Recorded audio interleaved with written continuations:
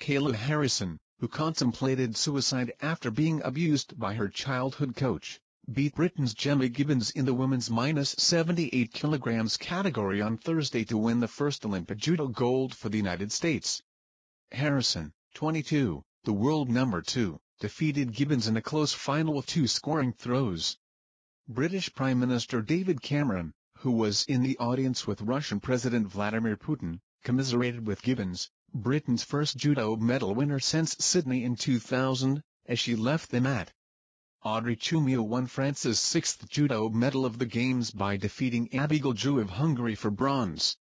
Brazil's Mara Aguiar also continued her country's judo successes, beating Marjan Verkerk of the Netherlands to take the other bronze, the Brazilian team's 3rd judo medal.